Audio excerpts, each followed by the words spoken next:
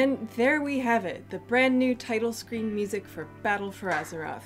Great work, guys. Yeah, we're really excited. All we need now is an amazing login screen to go with it, and the expansion's pretty much ready to ship.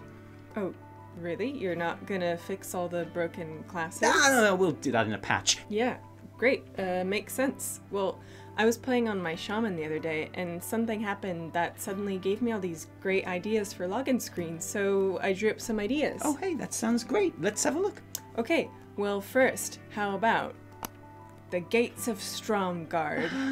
I mean, I like it, but it's a little bit obvious. And anyway, people are going to be sick of Stromgarde by 8.1. Fair point. How about Scary Old God Tentacles? Oh, you know, I like that a lot better, but you're forgetting, Josh, that Battle for Azeroth is an expansion about the faction war. There are no old gods in Battle for Azeroth. But I like scary, though. Do you have any more scary? No, that's too scary. But I like the character close-up. We haven't done that since Cataclysm. Oh, well, great. Well, I've got more characters. Yeah, but I'm not sure we should give away the final boss in the login screen, though. Fair enough. Well, then I'm afraid I'm all out of ideas. It's so hard to think of something that doesn't blatantly favor one faction over the other, you know? Oh, wait a minute. I think I've got it. Are you serious? Yeah, what's not to love? It's dramatic, it's beautiful, it's weirdly even more beautiful when he cries. It's perfect. Don't you think some people might think it's a bit alliance biased? Josh, it's just a beautiful angel-faced man crying and being good and just and kind and pure and in battle against an unspeakable evil. What's even slightly biased about that? Okay, great, let's put this baby on the PTR and get started on Classic. Really? No, obviously, we're going to make blood trolls into an allied race. Come on. Knowledge is power. Hello Internet, and welcome to another Wondrous Wisdom Show, where it has been a week of questions and answers. Some of those answers may have been confusing, some of those answers may have been flat out wrong, and still more are still tantalizingly out of reach. So join us here on the very cusp of the new expansion as we peer down into the churning precipice of Battle for Azeroth news. And in an expansion which appears to be placing the strength of narrative and the ways that narrative is delivered at the very centre of the player's experience, who better to get us started today than our favourite storytellers, Christie Golden, Terran Gregory, and senior narrative designer Steve Danuser, who popped into E3 this week to talk about that exact subject. We're not going to linger long on this panel because there wasn't much in the way of new information, rather it was just a thoroughly enjoyable few minutes to hear these guys all together talking about their craft, especially as interviewing them was the voice of McCree himself, Matt Mercer. And it's obvious why they chose Matt Mercer, it's because he's probably the most famous D&D dungeon master in the world right now. So narrative in a game setting is pretty much his thing. But basically, and I think I speak for everyone here, please can we just have Matt Mercer do all Blizzard interviews from now on, please? At any convention, for any topic, because, oh man, he is just so great. And actually, I say there wasn't any new information, but there was this tantalizing little morsel. There's more content that will be coming out soon that will ramp up to the launch. Some of it we have not talked about yet, but it's really exciting. There's some surprises waiting for you. What surprises would those be, Taryn? Between now and launch day. Good surprises. Some stuff that we've never tried before, so it's really, really exciting. Okay, what new never done before thing are you talking about, team? Matt Mercer, why did you just accept that? Why didn't you press them further? God damn it, Mercer, you call yourself an interviewer? Where's the pressure? Make them tell you about the new never done before thing, Mercer, you amateur. Okay, I've changed my mind, he blew it. No more interviews from McCree. But that's just the start, because also in E3, production director John Haidt appeared on an IGN stream talking about all things BfA and said this.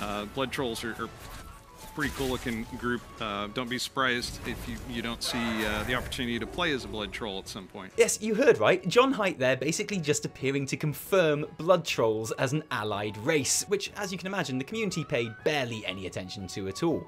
In between going absolutely nuts about the newest, reddest, and least dressed addition to the allied race roster, because who wouldn't want to be this hot and this scary?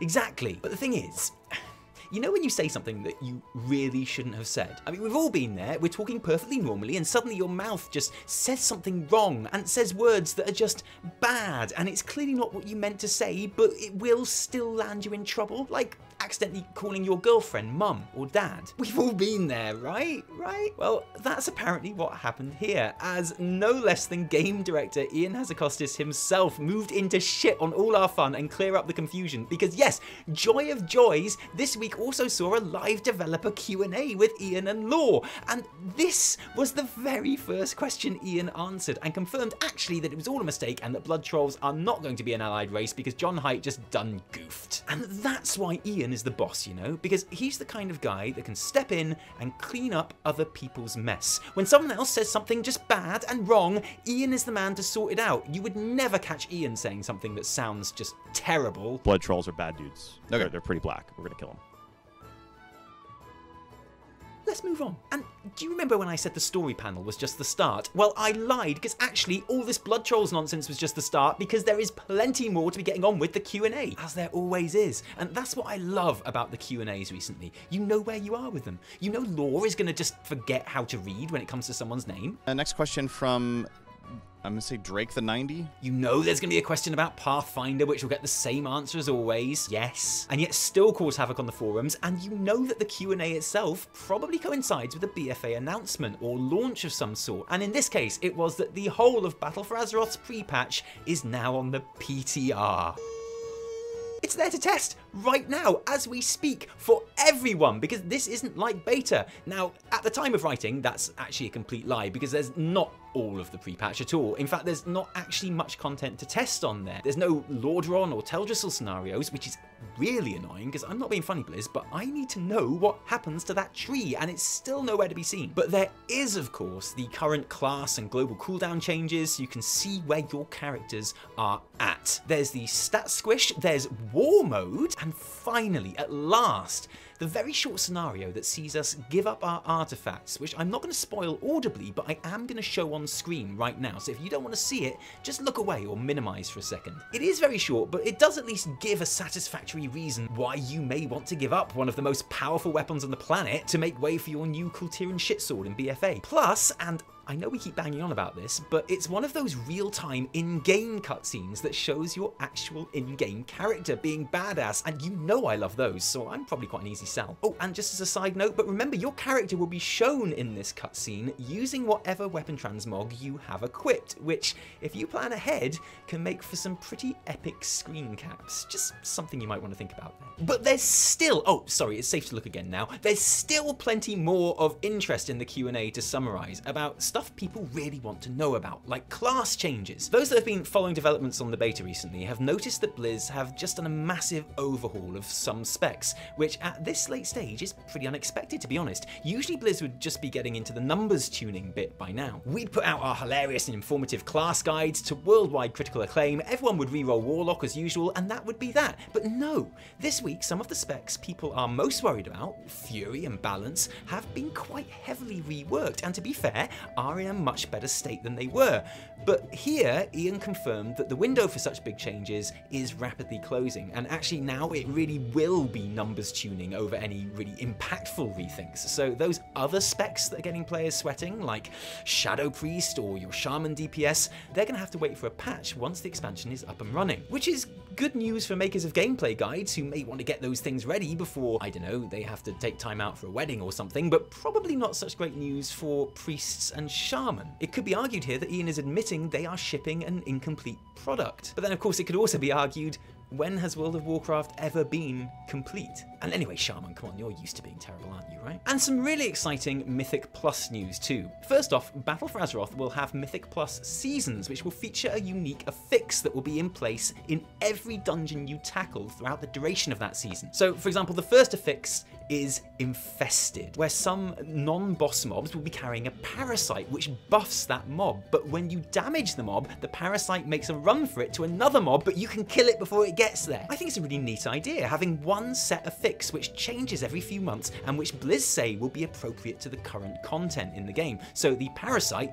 is connected to the final boss of Uldir, Gahun. Presumably by the time we get to the end of the expansion, the affix will be something like Sylvanas' morally grey debuff of the void, something like that. And the other big news concerning Mythic Plus is the confirmation of something that people have already been noticing on the beta. Players can no longer swap out gear pieces in a Mythic Plus dungeon once it has started. This is pretty common practice at the higher levels of play, with players using macros to switch between, say, AoE stats or legendaries for trash and single target for bosses, or damage mitigation when you know you're going to need it, that sort of thing. With that not possible in BfA, you're going to have to make a gear decision before you start the run and stick to it, which is going to add a new level of thought and planning when it comes to you personally, but also overall group composition. A challenge that was met with relish on the forums, who appreciated that not only does this change make gear choices for Mythic Plus runs more meaningful and important, but an added bonus is that as a viewer, it will be much easier to watch Mythic Plus too. And everyone was keen to congratulate Blizz on the double win for esports and general. No, it was a shit show, obviously. This is 100% a horrible change. This angers me in every way possible. Why are you trying to ruin the game? How to destroy everything that keeps the fun alive. Thank you for disappointing once again. Yeah, just keep ruining the game, you sucking rockhards. And look, I have to admit, I was quite lazy this week. I didn't even need to go all the way to the official forums because these comments were all replies to Wowhead's tweet about the change. People do not like it, which I can understand. I get how people would find optimizing their gear for specific moments within a dungeon immensely satisfying, and let's be honest, macros are fun. Macros are always fun. Honestly, since legendaries won't be a thing in BfA, then that's most of the gear switching gone to begin with, and for those pushing the very highest keys, it means a moment's thought about the overall composition and gear choices of the group. But I'm not saying you're wrong for hating the change if you do hate it though, because to be honest, I've never once switched out gear mid-Mythic Plus, because seriously, have you seen my transmog? When you look this good, it's going to take way more than any dungeon can throw at me to make me change, you know? It's like having a Ferrari and putting tracks on it just because you need to go up a hill. And thus ends our Q&A coverage. And look, internet, I didn't even make a single joke about Lore forgetting to turn his microphone on at the beginning. Hey Josh, yeah, pleasure as always. Yeah, absolutely. We have a lot of really great questions. There was a really lovely Dev Water Cooler post about WoW Classic this week, I know, which gave us an update on the team's progress and some really great insights into the decisions they're making, the problems that they're encountering, and the solutions they're finding. The most important news is that we now know what version of vanilla we'll be getting, patch 1.12, the Drums of War. This was the last major patch before the Burning Crusade, when vanilla was almost 2 years old. This is an obvious choice, I guess, because it does represent the most complete version of vanilla WoW, with all the raids open and all other features in place. Of course, the romantic in me is disappointed that stepping into Classic for the first time won't be a recreation of the World of Warcraft Day 1 experience, and there were plenty of players hoping that Blizz would start from that very first iteration and open up different patches on a time frame similar to the original, with Classic finally arriving at 1.12 after a couple of years. But come on, realistically that was never gonna happen, was it?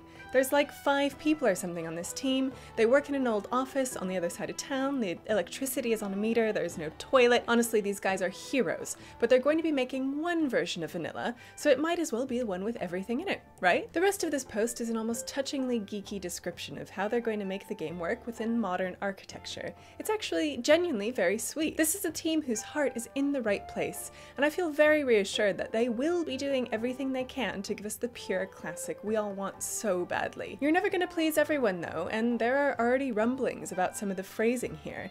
It's going to have BattleNet integration, obviously, but that doesn't mean anything. I didn't play Bloodlines on Steam first time around, but I do now, and it's still the useless, wonderful, buggy piece of shit it was back then. Being on a modern launcher doesn't change it in any way just because sometimes friends can message me. Using modern anti-cheat code isn't going to ruin the vanilla experience. Having a game which doesn't crash all the time isn't going to ruin the vanilla experience, and none of those things mean there's going to be new mounts or transmogs or a cash shop either. If you're someone who cares enough about Classic to get really upset about it, then please, go and read the post because I think it's going to make you feel a whole lot better. But back to the here and now. This week, Before the Storm was released. Christie Golden's new novel is, in our opinion at least, the best of any of the Warcraft books to date, telling a story that is not only generous and thoughtful in its characterizations of big lore characters, but also in the way it deals with smaller, more personal, less world-changing events too. Also great to see is how events in that book will be represented in-game when it comes to Battle for Azeroth too. If you finish the book, you'll know exactly what these are, and where they are, and why they are. And it's actually something we hoped they would add when we made our video discussing the novel, so we're especially pleased to see it happen. The audio version of the novel is even narrated by Josh Keaton, aka Anduin Rin himself, apparently. I mean, I don't know, because I live in the UK where Audible doesn't have any of the rights to any of the latest Warcraft books, so I'm taking that totally on trust. But I mean, yeah, that sounds pretty sweet. Unlike my Audible UK account, which doesn't sound like anything because it's totally silent because there's no new Warcraft book in it. But Bravo Christie Golden, and bravo Blizz. Boo, Audible UK. And lastly this week, Before the Storm was released. As well as being the name of the book, Before the Storm is the official title of the new, well, I guess it's the login music, isn't it? But that doesn't sound right to me. Before the Storm is most definitely an overture, but whatever. The opening bars are the single piece of music you will listen to the most over the next 2 years. When you log in, when you switch to an alt, when the game disconnects you from the server. You're gonna hear this every time you interact with the game pretty much, so you want it to be good. And well, actually Before the Storm is really interesting because, you know, Call to Arms, the really famous World of Warcraft theme that has greeted players at every single login screen in the history of World of Warcraft? Yeah, that's not really there. I mean, it kind of is, but before it can really land, we go straight into Anduin's theme, and then before we have time to really take that in, we get some Sylvanas, and that's why I'm okay with it. This isn't breaking the norm just for the sake of it. There's a narrative purpose to the choices being made here. In fact, the whole first 3 minutes are just crazy leitmotifs crashing into each other, which some have criticized for being too busy, but for me, really gives the sense of the different allies and races that will be fighting the war, lining up side by side before the battle begins. It quiets down and has its more reflective moments later on, as you'd imagine, before almost fading out on a very spooky, almost old god vibe. Which is weird because, as we all know, there are no old gods in Battle for Azeroth, right? My own personal favorite overture is still Warlords of Draenor, but this is a suitably grand effort. And in City of Gold and Freehold, BfA has some truly memorable themes here to enjoy. Especially City of Gold, which is totally like an Ulduargo's Inca masterpiece. That shit is ridiculous. I love it. You are, out of the two of us, the official music aficionado. Yeah, so I really liked it the first time I heard it. The second time I listened to it, I was like, okay, I can kind of see where some people are coming from, you know, who think that, you know, it's not flat, but it's like not as, doesn't have a whole range of dynamics as WoD did. Yeah. And it kind of made me sad because I was like, oh, that beginning Call to Arms isn't there, and maybe this means that we're in a different... Well, do you know what I something's think? happening that's do you know different. Do you know my theory about Call to Arms? What's it? Because Call to Arms is the the Warcraft music, right? The World of Warcraft music. Yeah. And it's kind of like it's the suggestion of it is there, and the cool string under bit is still there, but the actual kind of like brass theme itself isn't there. Yeah. And my theory is that this is a bit of a James Bond Casino Royale situation. Oh. Okay, do you remember in Casino Royale where they it was like the reboot with Daniel Craig, and they purposely didn't have the proper James Bond fanfare. Da, da, da, da, da. That wasn't in the entire movie until right at the very end when he kind of like and he was wearing a Sean Connery suit and he says the name's Bond, James Bond, and that right at the very last it goes ba-da-ba, ba-da-ba, and I feel that's what they're doing with BfA. I feel like they're purposely going, oh no, like the actual world of Warcraft is being forgotten here because the two sides are focusing so much on fighting each other, because that's what happens. It sounds like it's gonna go into the World of Warcraft theme, but it doesn't. It goes into the themes of the two leaders instead. The actual world is taking second place to the protagonists and the two different sides. And then I think later on in the expansion, when the world, Azeroth itself, suddenly becomes more important again, boom, that's going to become a major part of the actual world music. Anyway. Very, very confusing moment when I was talking about that on Twitter, where I thought for a second, because I was discussing it with Bellular, where there was a little misunderstanding, and I thought he hated Casino Royale, and I thought that Quantum of Solace was his favourite movie. And I was like, Belle, I know you're funny now, but that's ridiculous. There's no laughing at that. No. No, I don't want to spread the rumour that Quantum of Solace is Bellular's favourite James Bond movie. It's not. Quantum of Solace is Bellular's favourite James Bond movie. Is the lie that I don't want spread around. Okay? So if you hear Quantum of Solace is Bellular's favourite James Bond movie, don't spread that round. Don't tweet that. Quantum of Solace is Bellular's favourite James Bond movie. Who would even say that? I don't know. We are going to play out today with another little collection of our caption competition. Yay! Our second caption competition. I'm going to show you a random collection of the winners right at the very end here, with the chosen picture as well. Thank you for the laughs, guys. It's absolutely amazing. Hope the winners are enjoying their beta keys. Indeed. If you like this episode, don't thank us. Thank our patrons who give their actual real life money to make these videos happen. And genuinely, what with the wedding and everything, and all of the nonsense going on everywhere with that, we wouldn't be making this video right now if it wasn't for the patrons' help. So thank you guys. You are the best. If you didn't like it, downvote the shit out of it. Remember, my name is Kaif. Quantum of Solace is Kaif's favourite James Bond movie. Why are you doing this to people? Why? Because what makes you want to do this? It's not my fault. I didn't watch the movie. I'm not the one that made it. I hate that movie. I think it's terrible. Which is why it was so surprising when I found out that Kaif and Bellular have an I Love Quantum of Solace club that they go to every single week, and they wear I Love Quantum of Solace t-shirts, and they love it so much, and they sing the theme tune. How's that? I don't even know because I hate that movie so much.